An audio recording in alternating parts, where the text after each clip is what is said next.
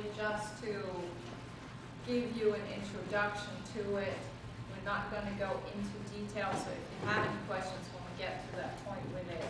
So step one is you have to do a public hearing to kick off the update. Before you even go into any procedures, process, development of the plan, there has to be a public hearing. Then step two, which is a large step, is to develop the plan with public involvement in all the elements. So you do, just like we have done, workshops with stakeholder involvement.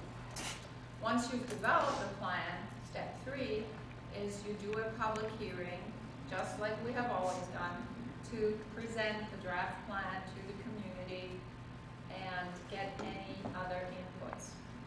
The next step is, after you have done that and revised, if necessary, the plan, then you submit it to the regional commission with a cover letter signed by the chairman or mayor, or all of them if it's a joint plan. And that one, actually, there's no more transmittal resolution. This cover letter acts as the transmittal. So what we then do is, with this cover letter, we accept the plan, and then we send it on to DCA. And then DCA and us concurrently review the plan. We have 45 days, DCA has 30 days. When we get the plan, we send out the notification to all of the surrounding counties and agencies that we have the plan, so if anybody wants to look at it and give comments, they can do so. It very rarely ever happens, but that we're required to do that. And then after 35 days, DCA needs to give us their comments, and then within 5 days, we need to send a report to the local government. That includes our findings and especially DCA's comments and findings. Now, this is something that is also, the next step is not quite the way DCA has presented it so far.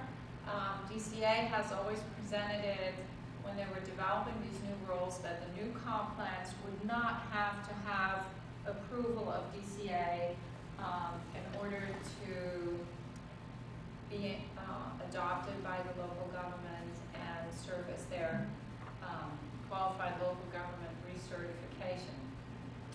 That's a little trickier now. DCA is not reviewing the content per se, but DCA has put in the rules that the local governments must, it says it actually in their shall, so you have to, can't get around it, revise the plan to address DCA's comments until they find that you are in compliance with their minimum standards. And that is very general. So it could include content, it could just include the procedures, it could include changing all the words in your short-term work program from promote, encourage to develop. It could include putting numbers in there. The thing is, DCA has retained approval of your comp plan until they deem that it is in compliance with the minimum planning standards.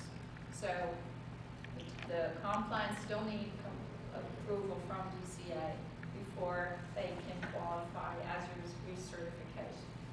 Once they do that, however, then the governments can adopt the plan. Still has to be done with an adoption resolution, just like before, but it doesn't have to be any more 60 days from when you submitted it to us, or 60 days after it has been approved. Now it's 60 days after submittal. So pretty much within a month after you get approval from DCA, you can adopt the plan.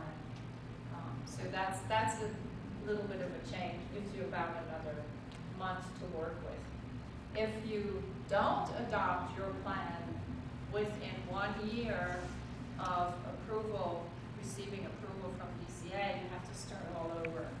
So that means your comp plan is kind of null and void at that point. So it's really in your best interest, once you get approval from DCA, adopt it. And then give us the adoption resolution so we can send it to DCA.